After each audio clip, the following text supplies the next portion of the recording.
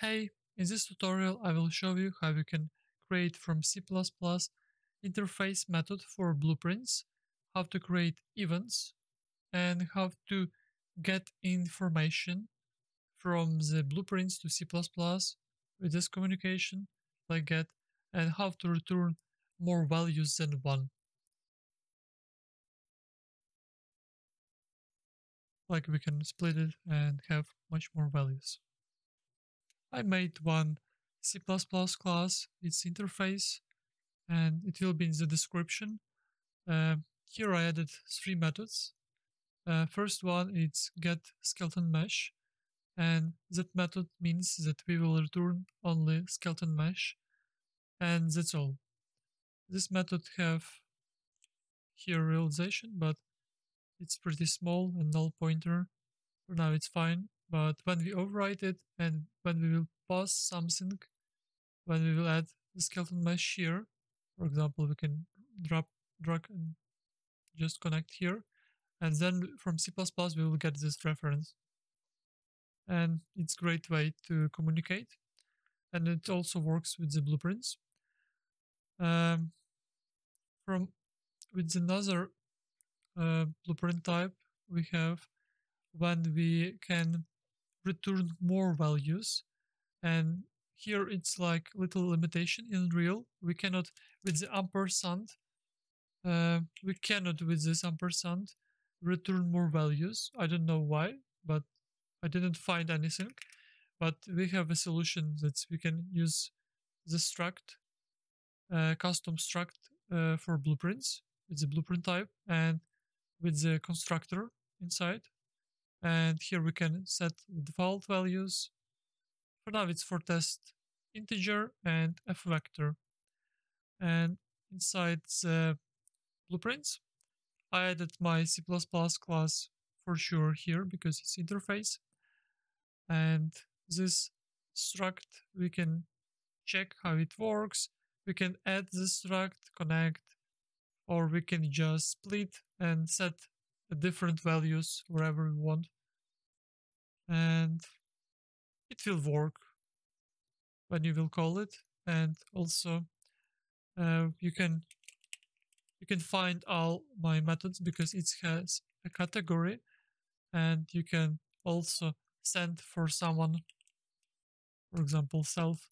We can add it, and that means that we will send this interface for something and we will get a result from it when we will have the return values inside this, because we need to pass also something.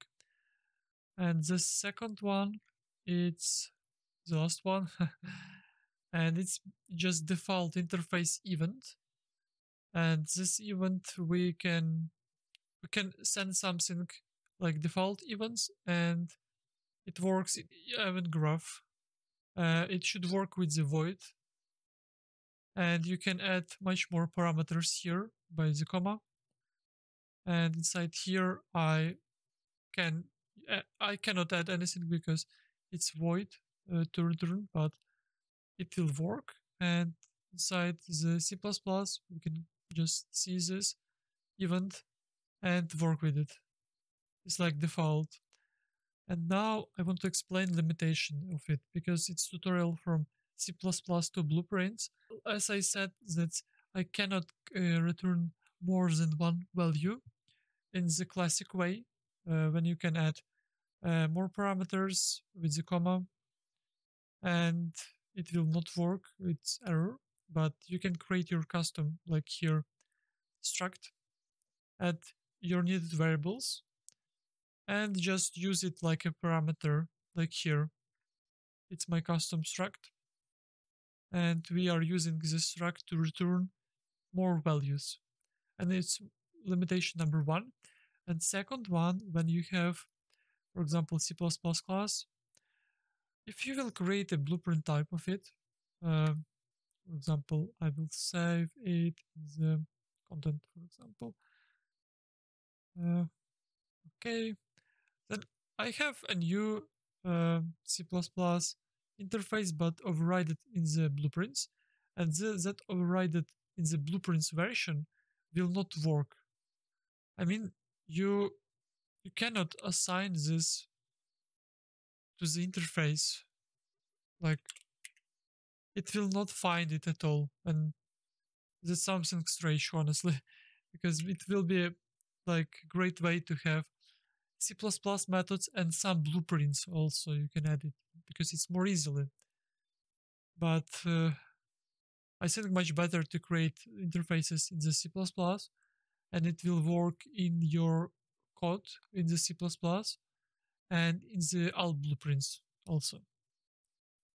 And yeah, that's it. Hope you like this video, and I like when you press likes and it motivates me to create something new for coding or blueprints, but I'm trying to make something with the more rare to find in Google because it's, I think, important. The default interfaces, for example, in C++ or blueprints, you can find a lot of tutorials, but it's more, I think, rare tutorial and with more info.